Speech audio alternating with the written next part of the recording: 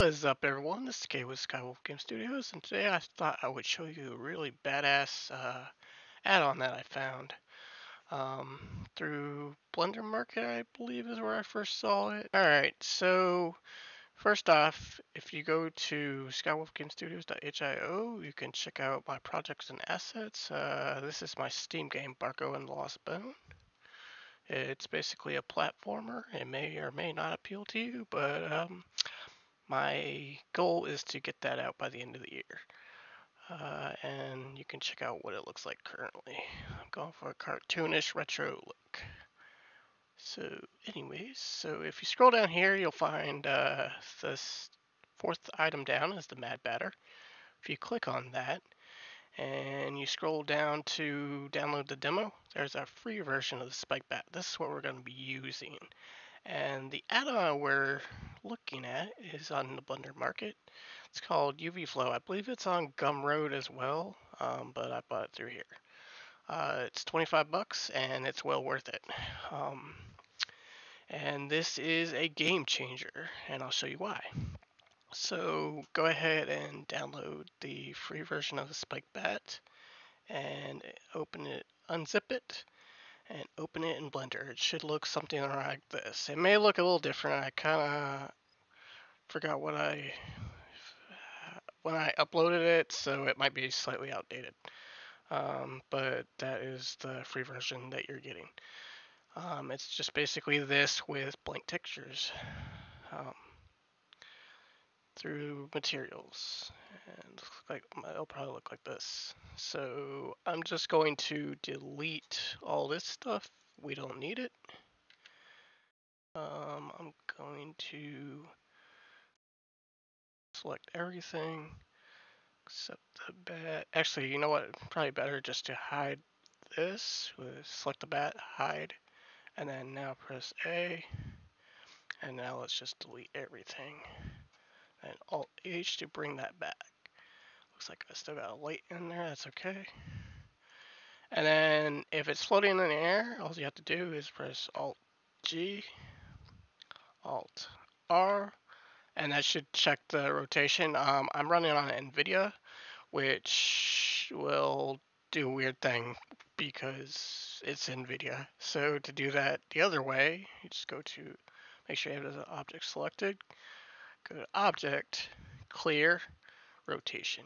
You can actually see the hotkeys right there as well.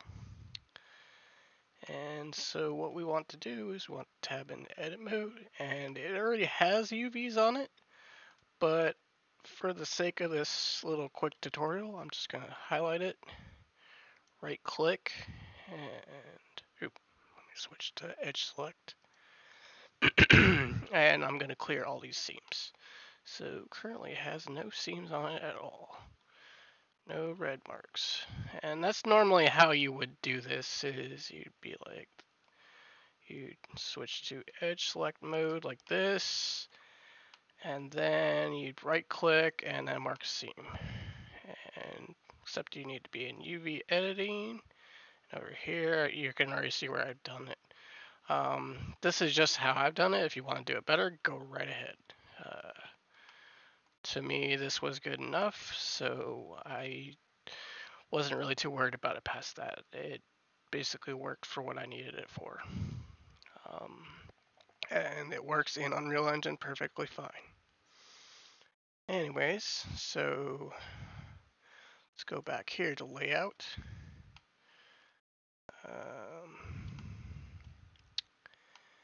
And you can actually see I was originally using PBR Painter to try to paint that. Because that's why that workspace is loaded. I don't know if that'll show up on your end, probably will. You can ignore that or just delete that workspace. Just right click and then delete that. I've actually switched to Philogix, or however you say it now, just because I like the workflow a lot better. And that's just, I'm not knocking PBR Painter at all. That's just my opinion. And you'll see why in later tutorials. Alright, so to get to UV Flow, first thing you want to do is, let's see here, go to the UV Flow on Blender Market and search for it. And then after you buy it, you can just go view the order and then download it. The latest is 9.11, and just go ahead and download that zip file. And I've already got it downloaded. So let's switch back into Blender. Go to File. Edit, not File, Preferences. Select Add-ons, and then Install. And then go to Downloads. And then just find it in here. It should be way down at the bottom. Right here. And then install the add-on. Once you do that, I'm going to cancel that because I've already got it installed. It should show up under UV Flow. And then all you have to do is tick this box right here. Mine's already enabled. And then you're good to go. And then now we just press tab to go into edit mode.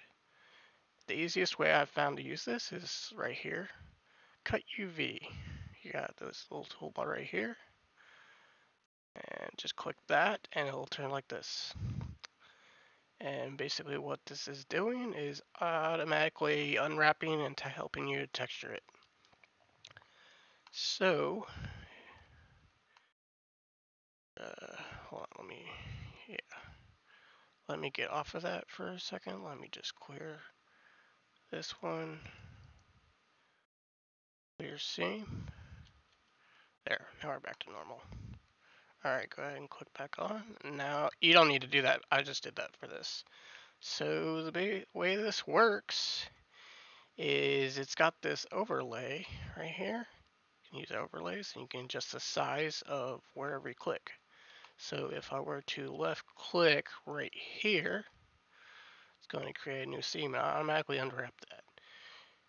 If you want to turn that off, you can press N and go to toolbar, and here's where the tool is. But I usually leave this closed because otherwise it can cause confusion.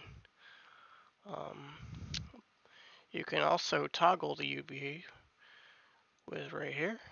Here we are. And that's how you do that. But the reason why I like this so much is because, watch this. Normally I hate doing UVs, but if I switch right here and I just double click and double click, it's automatically like unwrapping the entire thing as I'm going along. So I'm not wasting a lot of extra time. And I'm just gonna double click right there. This add-on is like the coolest thing ever, in my opinion. I've never seen anything like this. I hate, with a passion, UV unwrapping. Like, it's one of those things that you're like, oh my god, I gotta get out of bed in the morning. But this thing is just awesome. You can even, if you screw up, just hold down Alt, and then double click again, it'll take it away, it'll remove it. You can also do Control Z if you need to. But I just love this add-on, it's great. Because I'm a very visual person, so having something like this in my arsenal is just like the greatest thing ever. It's because I'm on face, I think. It's still in beta, so it might behave a little wonky sometimes. There we go. Not quite sure why I was doing that, but oh well. Sometimes it does that. I think that's a glitch in the latest version. It was not doing that before, but we'll get around it. It's worth it, trust me. I would not recommend this add-on if I did not believe in it. Ignore this over here. I'm just basically going around, and UV mapping it. And you can do yours however you want if you think you can do it better. I'm just doing this just for show and tell, pretty much.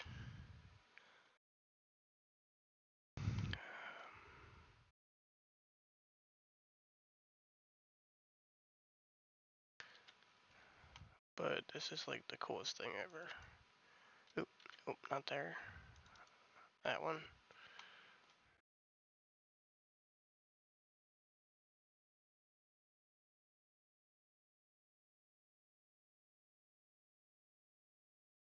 But like, if you don't want the checker overlay, you can just click this, and it'll go back to normal. That way you can see the red. I like the overlay though. That's just my preference. If I want to change the size of those, so all I have to do is adjust the size, and they get bigger. The default is like 5, I think. If you don't see the overlay, you can actually adjust it right here on the checker texture. None. Simple. Light. I mean, there's a bunch of options. Blender grid. That's just the one I like the most.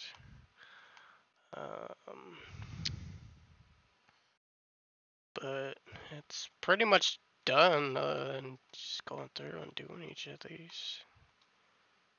You can also change the color of these if you want. Let me show you. That's what the red right here is. So if I want these to be green, isn't that cool? What else was? Oh, the best part is, so for instance, if I have like a really complex part, I'll just show it on one of these spikes, for instance. You can actually draw along these too. So I could do this and go all the way around if I wanted. If I hold down Alt, I can erase them. But to me, that is just awesome. It's a huge time saver.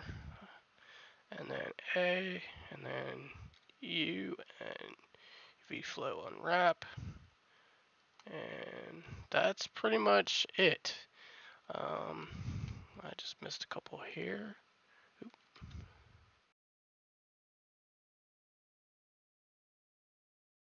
There we go. And this just helps you put your textures on it. Just make sure everything is unwrapped fully. And that way, when you go to texture it or import it into Unreal Engine or something, you're good to go. Don't have any problems.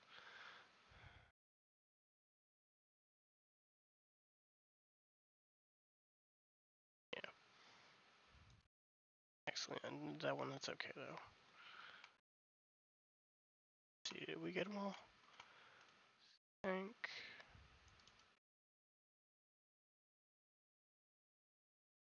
But like you can literally look at this and just tell where you've done it versus trying to stare at red.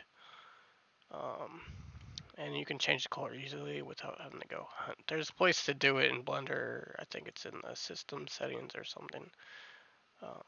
I always left it at default red, but then this came along. I was like, yes, insta buy. That's a no-brainer. I will leave a description of this and the links to UV Flow and also a link to the spike bat if you want to try it out for yourself. Like right here, I messed up, so let's just hold down Alt, double click, and double click there. And I think you will find this add-on to be super helpful. And that's just my thoughts of it anyway.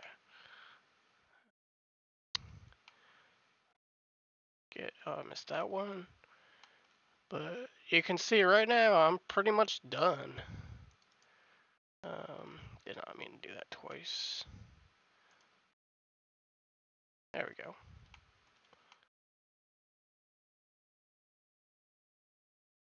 I think we are done. How about that? I'm not going to put one right there because this is actually split in the middle. That's why I did that way. And I'm just going to leave that like that. I just wanted to show you basically how easy this is. And then all you have to do is, if your UV is a mess over here, just select the whole thing, U, and then UV Flow Unwrap. And it actually packs it quite nicely, in my opinion. And then just go ahead and make sure you save this.